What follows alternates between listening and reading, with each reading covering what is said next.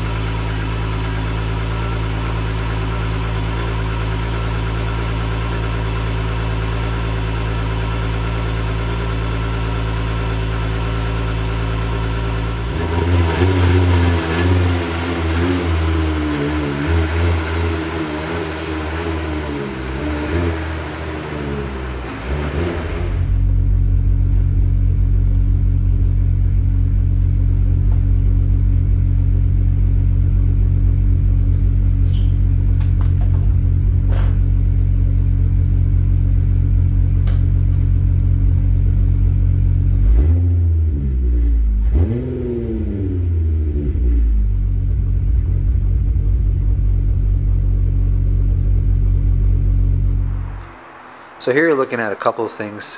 The black bottle on the left is my coolant reservoir relocate. The squarish box here, bottle reservoir, is for brake fluid, and you can kind of tell that it's quite low. On this side, I've got an issue where the car overheats and I'm losing coolant. It seems like that at least. Car hasn't been driven all that much, and there's, you know, several factors that kind of affect that.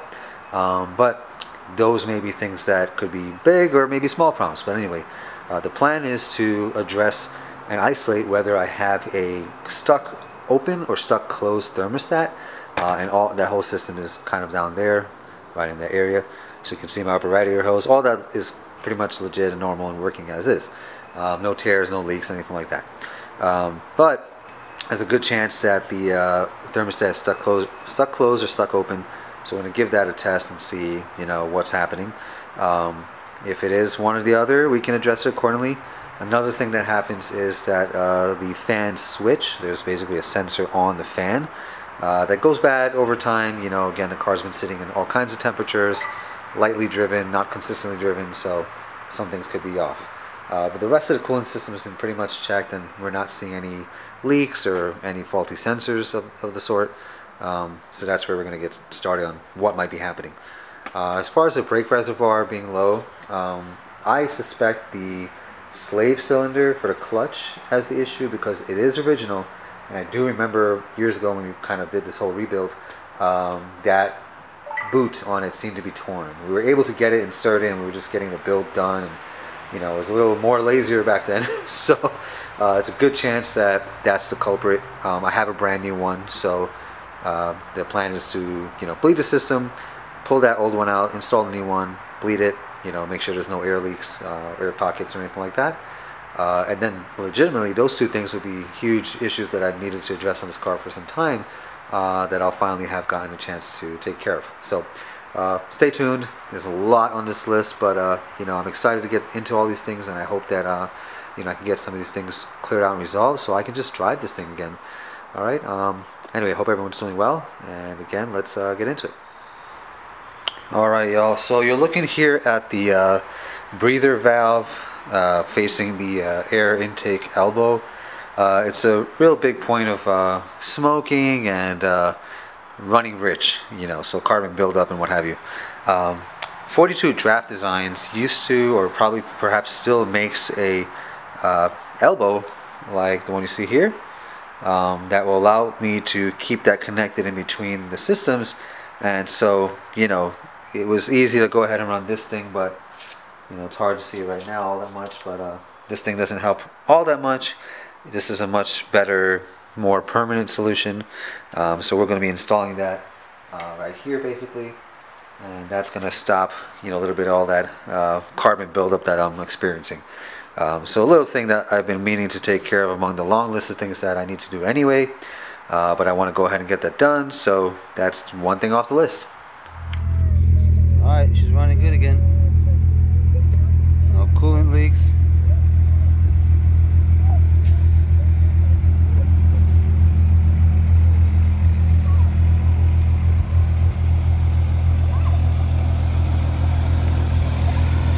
Just a couple of loose wires. Got a new cap now. Fans kicked on.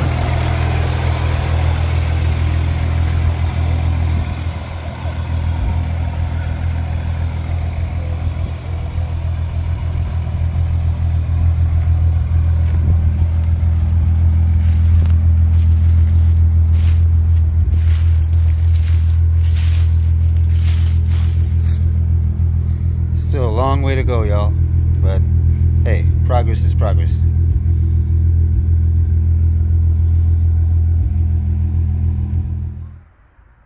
How's it going, y'all? So a little bit of an update here. She's still kind of where we last left off, but a few things have been addressed somewhat. Anyway, it's ongoing, so here she is, a bit cleaner with a little bit of a detailing. Throw some new shoes on that definitely need some air. Fix the window gap, which was a bit of a task, but now I can definitely deal with it in the future, or if it ever was an issue. Basically, just really need to finesse the glass onto the track of the regulator. And anyway, the roof didn't work out. I tried and clearly it did not work very well. I didn't bother with the front area at all, just left it as is, and pretty much the back there looked just like that. I got a few opinions from a few of my friends and a couple of my auto detailing buddies, and everyone agrees that really the best bet here would be to repaint. I've owned this car forever, and what you're seeing is its original paint. So I think after 21 years of ownership, if it's time to repaint something, even the whole car at that, I'm okay with that, you know. Or if I can, let's say, get away with the roof and, you know, the bumper tops here, great.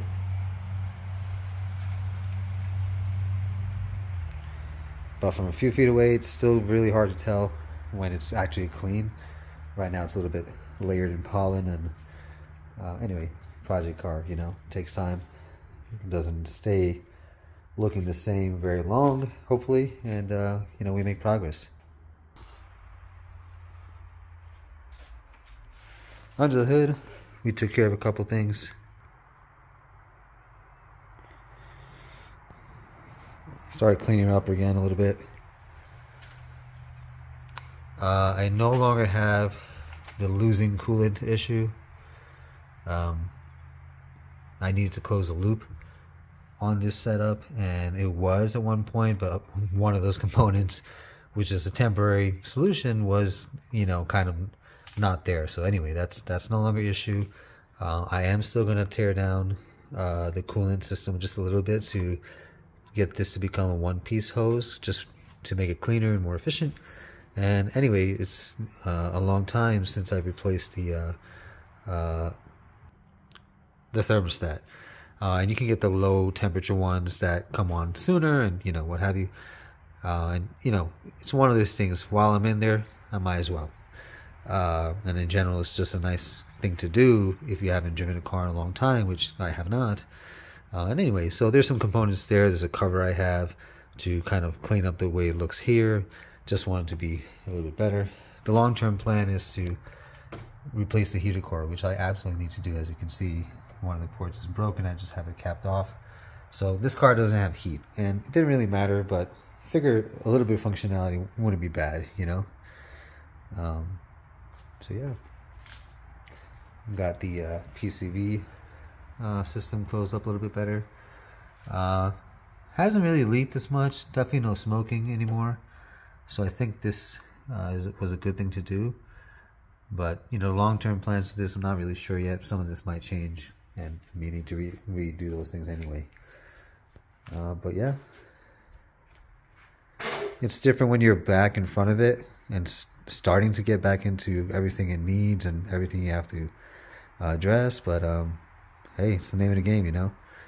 And I just love being able to own and work on and learn and kind of grow with these things. You know, this thing's has a long history in my life and everything, and, you know, been a part of the family, if you will. But yeah, I'm sure a lot of you, you know, probably share the same enthusiasm and maybe have the same experience or same kind of story. I'd love to hear about it. I know so many members of this community, as I like to call it, right? We're all a big family, a big community. We share so much. I've met so many people through this. And truth be told, this is the one main car that has kind of my, you know, longest history with my ownership of cars and just, you know, having multiple cool cars, you know. But yeah, a lot going on in life in general, but just, you know, with this stuff as well, you know, the plans change, and you know, you got to kind of make adjustments and make sacrifices, and need to think about what the next phase is here. But I do hope to just keep working on getting this thing more roadworthy, let's just call it that, right? So that I, you know, I can take it to more shows, you know, in general. It's just been kind of hidden for a while, and I want to come bring it back out and, you know, be active in the community in that way again. And yeah, you know, just want to get back to the roots of it and, you know, enjoy it for what it is. So I look forward to seeing you guys in person. Trying to hit Hound this year. That's for Alpine Bag Fair, Eurotripper. Great experience. You know, we went for the first time last year. You know, it was really great. Twins, everybody came along. You know, and got some. My good buddy Sean came down there. You know, I met a lot of people haven't seen in years. So it was a real like just rewarding experience. You know, great to see so many people in person, see all the cars in person again, and I'm looking forward to doing that again and more frequently. You know, our little projects here, our little passion projects, if you will, they are constantly evolving, and it's hard to determine what its final form will be, but gotta enjoy the ride. All right, y'all, so that's pretty much it. So as you can see, got my hands full, but we're definitely making progress. Stay tuned. You're going to see a few more updates around not only the GTI, but the Beamer, and just the rest of the new age build setup here. So should be some nice stuff coming up soon. Don't forget Glassparency. In the description, you'll see a couple of links. Feel free to use them so you can get a discount on their amazing products. We also are going to be offering products in wholesale, so look out for that in the near future. You know, if you guys haven't tried it yet or have any questions, feel free to reach out. Love the products, the team, and everyone there is such a great help. They really know their stuff when it comes to detailing cars, and you know, you can shop in confidence. So anyway, see you guys next time in the next video, hopefully soon. Stay safe, take care, and have fun. Peace.